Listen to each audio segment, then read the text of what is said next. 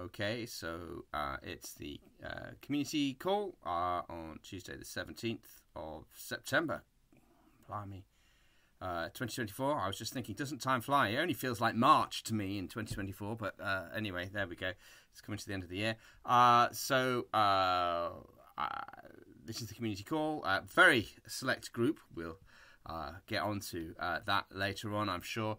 And I'm just going to go down the announcements and work priorities and agenda items and things like that we've got. So there is one announcement from me or the wider PyScript team, and that is a new release was made on Friday the 13th, in the afternoon of Friday the 13th Euro time, and that's 2024.9.1. So update your references if you can. In a stunning turn of events, Andrea and I were a little bit too hubris-filled and blasé, where we were like, of course, we've automated all the things. Releasing on the afternoon of Friday the 13th isn't going to be a problem. But then, of course, something did happen and we had to update some of our GitHub actions. So we have done that, and Friday the 13th actually did have a little glitch that you won't have seen, but it makes me smile anyway that we get bitten in the bum by these sorts of things. Andrea! Yes. If I can add anything, we decided to release because there has been a week and a half of random issues with PyScript project with MicroPython and some special of events or things, and it wasn't on us. So we wanted to be sure that once Chromium project solved the issues, we could say, okay, we have released, so now you can test new things without worrying about crashing things, because that has been solved. There are tests, and so the project is back to stable. It wasn't our fault, yet I'm super happy that we managed to provide examples, and they managed to fix in a sort of timely manner. But yeah, right now Chromium is 129, and also 128 has been back. The fix has been backported, and so everything is fine. And also update your browsers, folks. Is the yeah, thing? yeah. Update your browsers.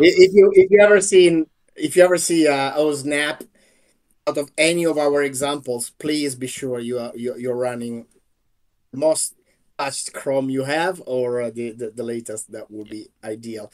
Unfortunately, there is an edge case we don't get to control, which is the Microsoft Edge release cycle, and we don't know when Edge will eventually patch it. But right now, the next release of Edge, whatever it is, it should just work out of the box, because Chromium works out of the box again. And hopefully, because they had the test and everything else, hopefully there won't be any regressions or anything.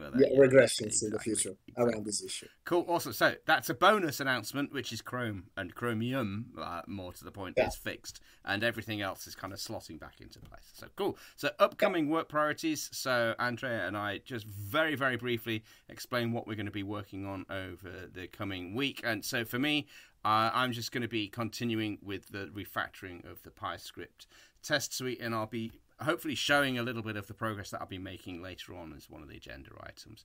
So very briefly, like in less than a minute, what are you going to be working on this week, Andrea? So yeah, I moved that into agenda items because I don't know about priorities, but there are a couple of things that are worrying me, and maybe if we go through the agenda items, I will explain all of them. Right now, the only thing, okay, it wasn't a priority, but the only thing that just landed today in our repo is the config type. The config type, maybe I can move that here in the upcoming work priorities, because it just landed. So config type gives you either the string mpy or the string py, as easy as that. So it reflects, even if you are in a main thread, worker thread, it doesn't matter. When you from PyScript import config, that config will have a field which is the type, and so instead of doing a lot of try catches around or stuff like that, you just know that if config is either py or mpy, you can eventually provide your specific ad hoc utility for the environment.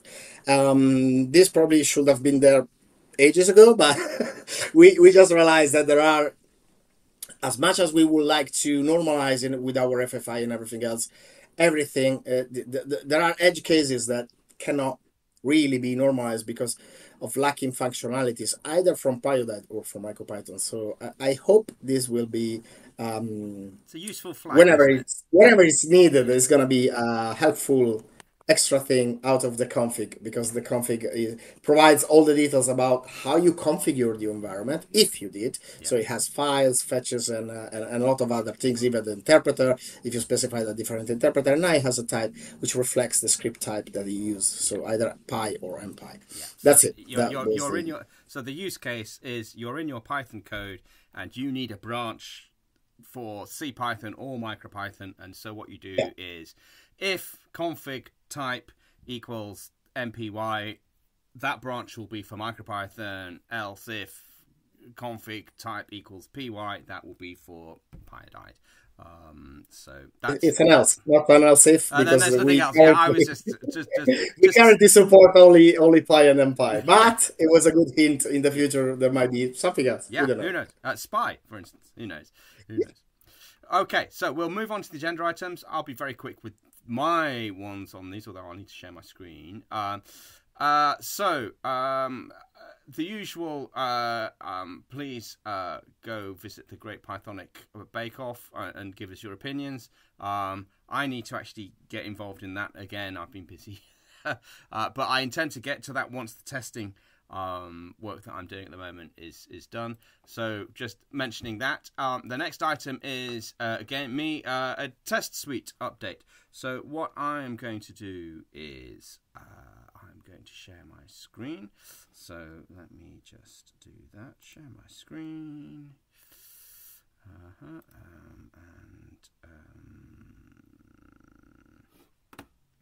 I'm also just going to switch off. Oh, no, I'm not going to do that. And then I want screens. Screen one. Blah, blah, blah, blah, blah. Okay, cool.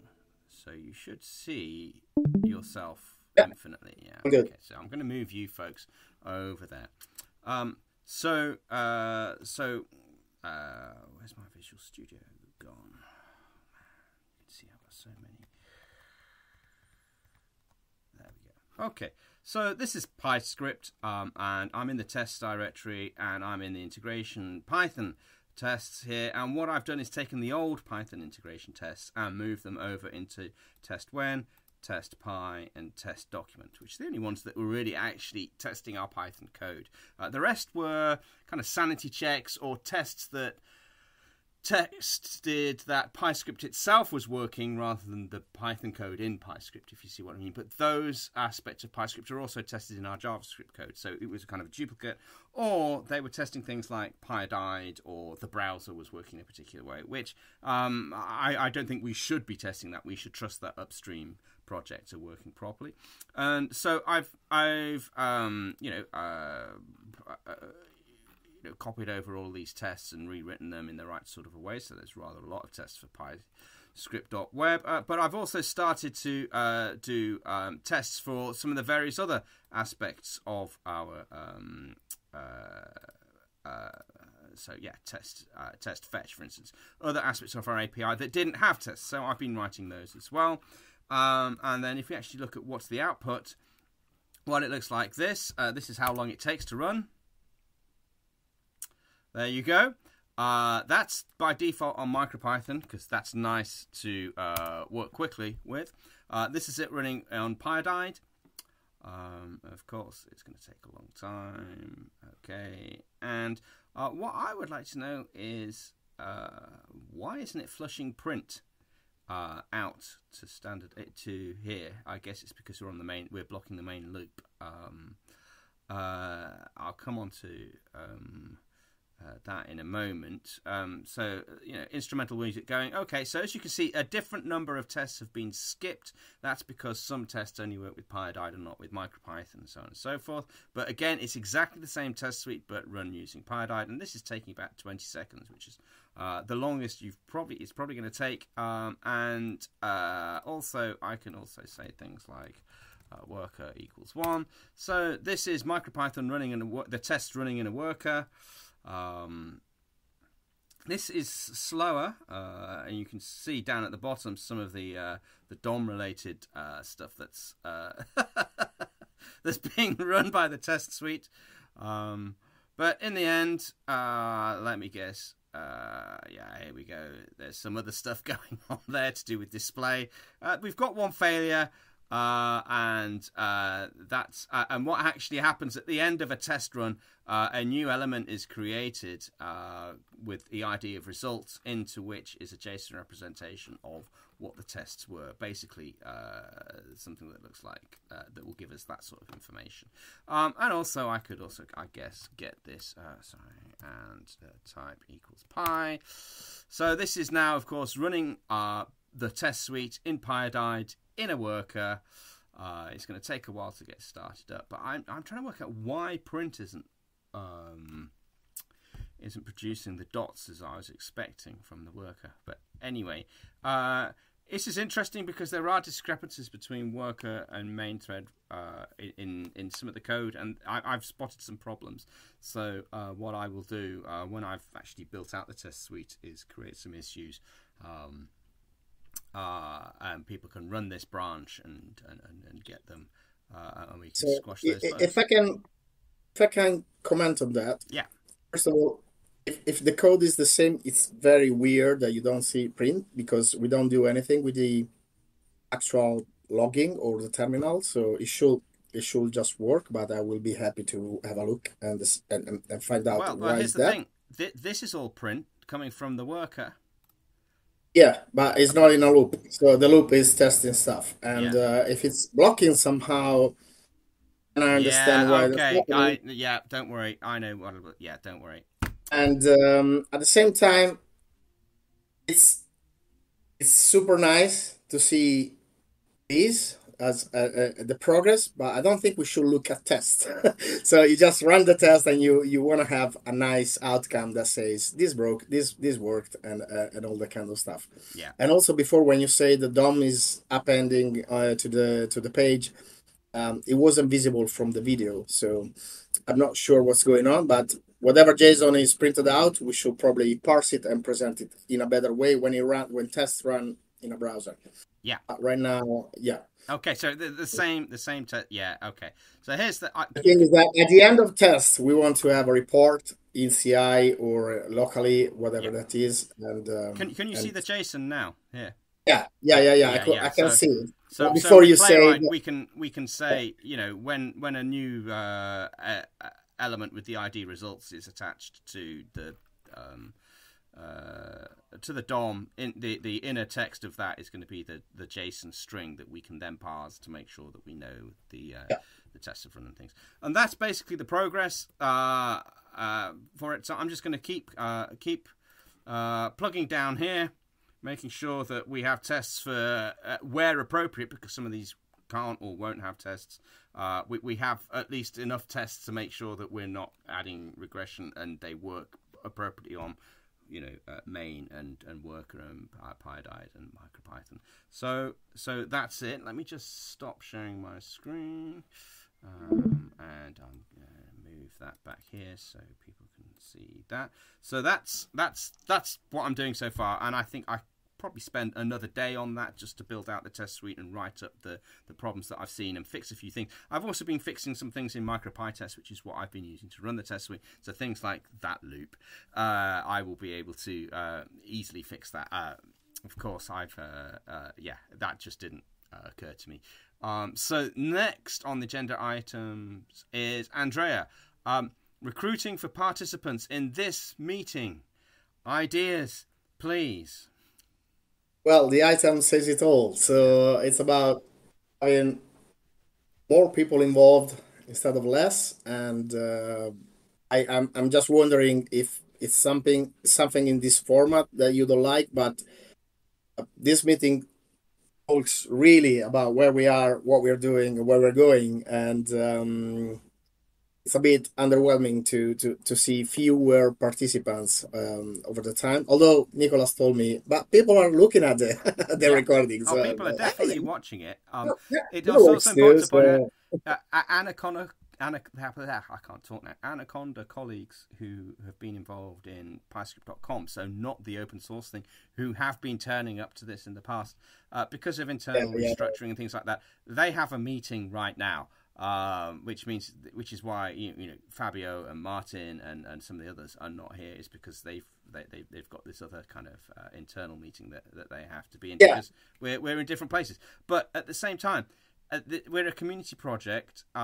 We're core developers. It would be nice if other people who are interested feel welcome. So I don't know. I mean, part of me thinks this is just turning into kind of like a video podcast of me and you just talking yeah, about yeah, what's yeah, going on yeah. in That Twitch, was the thinking too. and that's not a bad thing either. Because if that's all people want to do is just go look at what the core developers are doing, then that's fine.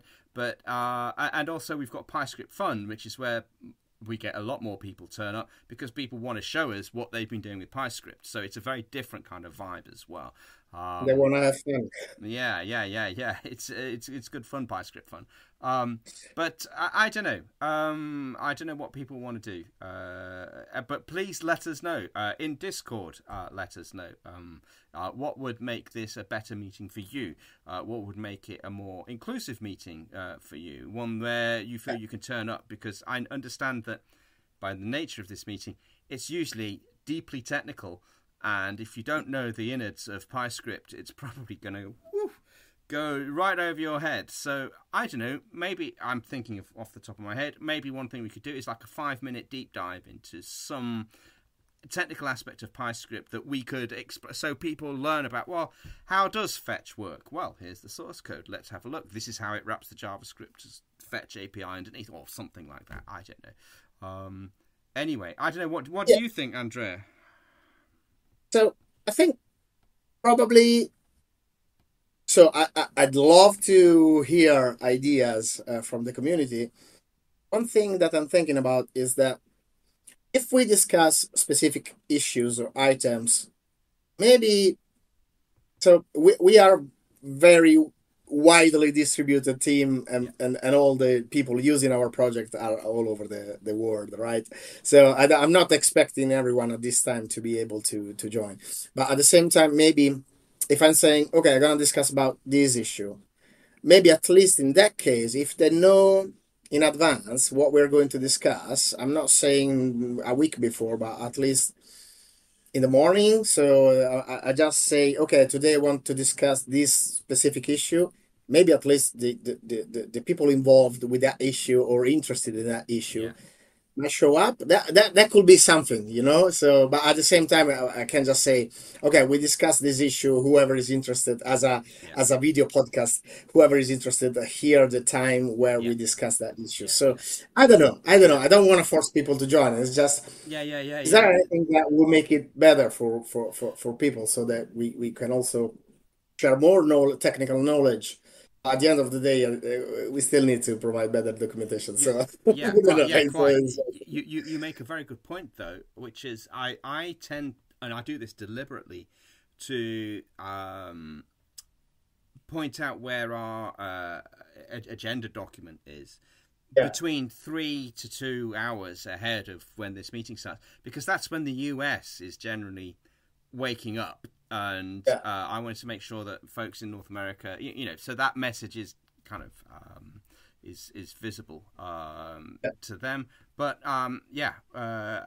we should think about this. The process around how do we get agenda items in and what we're going to talk about and who should turn up and things is very important, because we could invite people to come along to the meeting and so on and so forth. Yeah, at least the people that are interested into that specific item, and so we create also. Yeah, we involve more people in the process. Yeah, well, for instance, it would have been good if we'd done that around the Chromium issues 2 or 3 weeks ago, because then people would. That would have been just frustration shared. Well, yes, but at least they would know it's not our fault. We're waiting on Chrome and all of that sort of stuff. Okay. Put your thinking caps on, folks, and let us know. We really do want to hear from you. And whilst it's lovely to talk to Andrea, and I really do mean that. And I talk to Andrea pretty much every day in the morning Euro time. We're either talking on our internal Slack or on Discord, or we have a quick Zoom catch up or things like that. It'd be nice to talk to other people as well. No disrespect intended towards Andrea, but you know what I mean? The more the merrier. That's what we want. We're a friendly bunch of people. Come and join us. Say hello, and we will help as well. If you have a question, please just ask. We're very enthusiastic, both of us. I know I can speak for us both here. Both of us are very enthusiastic about wanting to help people engage with the code base and things like that. So there we go with that one. Next agenda item. Okay, so this is Andrea. Another non-pinned example that suddenly failed. So this is K-means in panel example. Yeah. I guess you're going to share your screen now, aren't you? Yes. That's what I'm gonna do. Share. Wait for it. Can you see it? Yeah, I can see it. So yeah, basically, we recently provided events while loading stuff, and events are like loaded micropip. So I can run this example again, and you will see that we have a pi colon or mpy colon, but with mpy it's almost pointless because it's very fast, so it's not really needed. But for Pyodite, when we run a lot of dependencies, so we want to provide all the events. So this is pi colon progress event that triggers all the things. Yeah. And then we released it already, and then today there was a question: how did you manage to do X on that merge request? And it doesn't matter what the question was about. The matter is, I tried the example again and I got stuck here, which was not super cool, because we have, once again, can't find a pure Python wheel for Tornado. It doesn't matter if it's Tornado. It can be literally any dependency. Yeah. And I've recently updated this demo to be sure that we could run it, and I forgot at that time to pin dependencies. And I think we did stress this already, but if you want to be sure that a specific, because we provide a pinned version of interpreters and PyScript capabilities and everything else, and if you want to be sure that also your toml or config, toml, whatever it is, work in the future, you should write like 313, or you should provide a specific version. Yeah. The thing here is that I tried every single project specific version, not all of them, of course, but I tried the version at the time I updated this example, and I couldn't find any combination that will make this work. So this is something, because I don't know where Tornado comes from. So this is something that Micropip decides that Tornado should be included. I have no idea whatsoever from looking at the stack where this Tornado comes from. Yeah. So I believe in Micropip we should probably raise an issue, if it's not there already, about, hey, I understand you can't find a Python 3 wheel for Tornado, but can you tell me which other thing was looking for it? Because here you can see it's just this. Yeah. And if I try to add Tornado in here, like, okay, I want Tornado and I want it to be 6.2, right? Yeah. So I run this again, and what happens is that the error doesn't really tell me anything else that I didn't know already. So now I have two issues: Tornado 6.2 and Tornado greater or equal 6.2, but it doesn't tell me which one is asking for this. Yeah. So this is something I want the community to be aware. So whenever you decide to land, and this is also a very peculiar, let's say, example, because is not just what we load in PyScript or Python side. This is about what we load on the page as well. So we have panel in the CSS, and JavaScript things from so this is panel min.js from different versions also, and this is something that we also should fix. So we have different panel and different things, and then we have maybe some other well, we have Bootstrap. We don't have many other dependencies, but Bokeh also has a version, you know.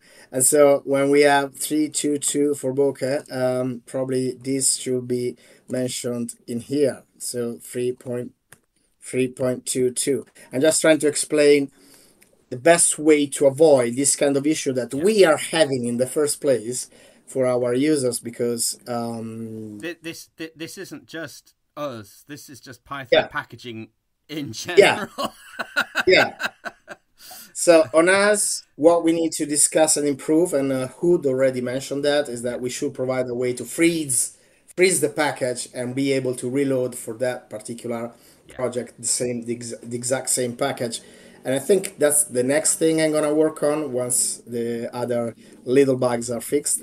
But right now, I just want to be tell people again, developers, that if you have dependencies on the page and you are running dependencies from a CDN and you have a specific version, be sure that the version is reflected in your package. Once all of those versions working, in theory, those should work again forever. But right now, this specific kpanel thing, I don't know where it's breaking, and I don't know what I should do to fix it. And so if I can find myself in this difficult situation, I think there's some at least help the micropip could give us, and so we can maybe mention, okay, something is I know the error, I know the versioning, but in this stack I don't know who's calling what, and this is a bit annoying. So be aware, best thing to ship a product that works no matter the time, no matter when, it's to pin your dependencies. We will provide a better way to ensure that your dependencies are pinned. We can do that in PyScript.com if you ship without pinning dependencies in your config elsewhere. Then it's more complicated, because we don't know at that point in time with that Pyodide version what's the default version for all of these dependencies. So if Pyodide in the meantime updated and the default version for Bokeh is something else than 3.22, get to control that. So that's again a reminder that hopefully will help shipping more robust applications that won't break in the future if the version upstream changes as a default. And that's it. No, don't. Okay, so the next one is this is an odd issue, and I guess you need to still keep sharing your screen to show us what's so odd about issue 2155. Yeah. So this is, I mean, the user did a great job. There is an issue. There is a what happened. There are expectations. There is a reproducible thing, which unfortunately I cannot reproduce, because if I try whatever the user did, you see the counter is incrementing. Yeah. Sorry? Oh, hi, Martin. Hey, folks. So this is probably something we should think about in terms of documentation, or maybe even warnings, but I don't know. This just works somehow. So we have a PyClick submit, and the PyClick submit comes from a Python module, but the Python module is I don't know if it should work with the PyEditor or not. So there is this demo that is saying, okay, I have an editor, I have a submit, and it should process this editor code. So the editor code has well, it works. Editor inevitably works in a worker, because if you type some while loop that never ends, you don't want to get your entire page stuck. So that's the thing. So here we are messing up, not messing up. It's just we are combining the editor and features like I want when the editor runs, I want to do something, or I want to inject the editor or change the editor. And this is all stuff that probably other people are already using. And so one thing that I'm not sure how much we should explain to users is that asynchronous listener, if they have any await in it, they cannot after that ever even dot prevent default, for instance, or even dot stop propagation, because the event, by the time any asynchronous thing in an event is happening, Yeah, it's gone. it's been rescheduled. And Yeah, exactly. yeah. And the same happens with especially the same happens with the workers. So I'm thinking, how much should we improve documentation about this? Because if we add listeners from workers, we have a specific our own way to eventually say these events should prevent default on the main thread. But within the worker, there's no way this can work. But also on the main thread, there's no way this can work. And so this was like, okay, I'm not sure what we're doing here, but it should be clear to anyone. And in this case, there's not even a prevent default or anything. So I'm just saying, up to here, this event can be prevented. Yeah. Or this line, there's no way you can prevent default. There's no way you can do anything else with the event. Even the current target might be lost. The target maybe not, but the event is just asynchronous. Unfortunately, the events were born synchronous. And so in an asynchronous event, we should probably document more the fact that how the event behave and the fact that the event not stop propagation after an await thing, because the event will be already propagated at the time. So after this, so the non-blocking nature of sync is literally non-blocking, but the event nature is blocking and sync. And yeah, and then we have just so I understand what's going on here. It's not so much a technical problem as we need to manage the expectations of folks so that they understand that given this sort of thing, you're going to see this sort of behavior, because that's just the way the universe works in browsers. To me, there are a few things. Yeah. The PyClick, when the editor is around or any worker is around, is extremely confusing. Yeah. I wish we would deprecate the Py or MPyClick sooner than later and promote when decorator more when that's the case. Because here there's no reason to have a PyClick submit instead of, in this file, the mre.py, to have a document get element by ID, the button, the submit button, and then use the when decorator. I'm with you with that. And I think the rest of the internet is as well, because the on-click, JavaScript way of doing it is frowned upon, even though it was back in 1997 when these things came out. So it was the way it also... We should delete it, YOLO it, just get not necessarily delete it. There are people loving it, but it comes from time where people were just not having workers and working on the main thread, and I think this is confusing. So to remove confusion, I want this to be deprecated, not gone, but at least deprecated for a while. I want to be sure that anytime we have an asynchronous event from Python, we eventually, if I don't know how, but we should warn people more that the asynchronous events or worker events, which are inevitably asynchronous because they happen on the main thread asynchronously, they should be aware that if that happens, they need to be aware that stop propagation, prevent default, stop immediate propagation, all the synchronous things, including current target, might be lost by the time they need it. So that's another thing. Yeah, that we went through. Does that event in that case? Sorry, Scott.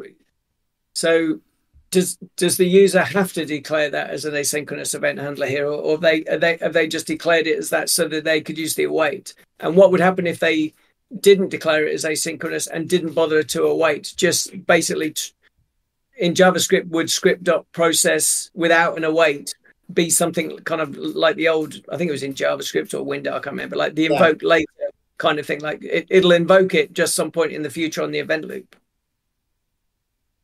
So yes and no. So if you want to be sure something asynchronous happens, you need to await for it. And so the await here is kind of mandatory. we have a different behavior between MicroPython and Pyodide, and that's also in our WEN implementation. Pyodide, you need to be sure that if the script process is asynchronous, wait for it. MicroPython, you don't need to do that. Right. I don't want to go into that details because we discussed that in a merge request, and also Nicholas was like, "Oh, fun enough, this stuff is not needed at all in MicroPython, but it's needed in Pyodide." And I don't want to say which is right and which is wrong because I expect so in the JavaScript world, if you anything asynchronous, if you invoke it, it's gonna happen. You don't have to explicitly await it, but if you await it, the next line is gonna happen after that. If you don't Right. await it, it's gonna happen anyway in time. But here we have even more details about who's running this, because if it's Pyodide and you just invoke this, and this is a coroutine, which is an asynchronous callback.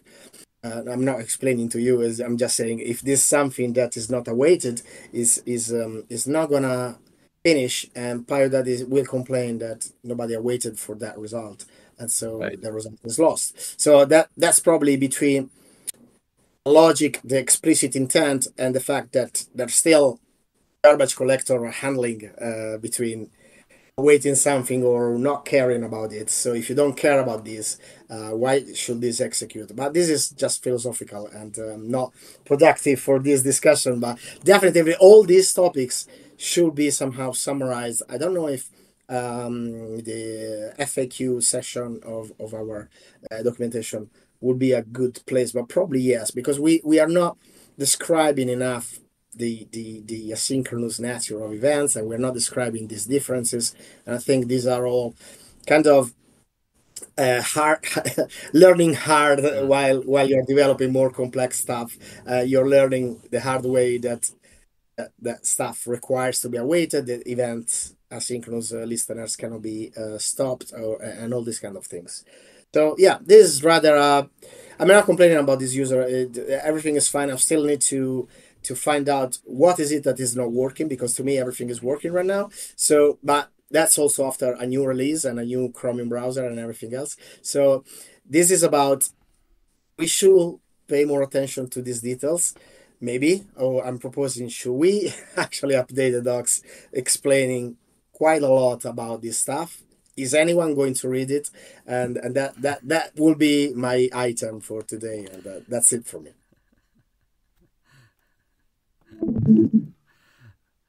So that's always the danger with docs, though, is anybody going to read them, and that's why famously on IRC, grumpy old programmers would just reply RTFM, which isn't a particularly nice thing to do, but often they're the person who wrote the effing manual, and that's why they keep, I covered this 6 months ago, just go read the docs, let me Google that for you is another kind of sarcastic response that people get. In fact, I think there's even a website called Let Me Google That For You, and it's a bit sarcastic in the way that it presents the result. Yeah.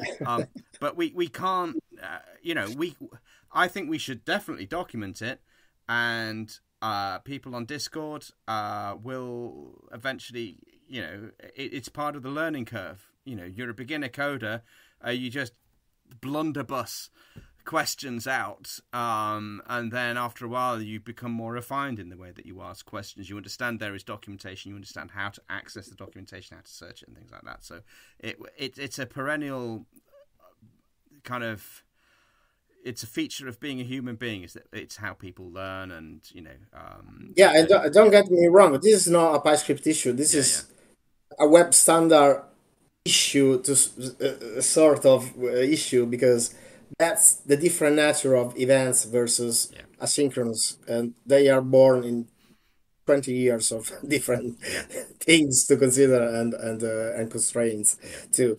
So I think I would like to write a little bit about this, but probably not too much. But I think it should be part of our documentation, because it's a common thing that I see examples like, I have this asynchronous event, or I have this event from a worker, and the worker unfortunately is not explicit that it's asynchronous. It's inevitably asynchronous by the nature of the round trip that the worker needs to do.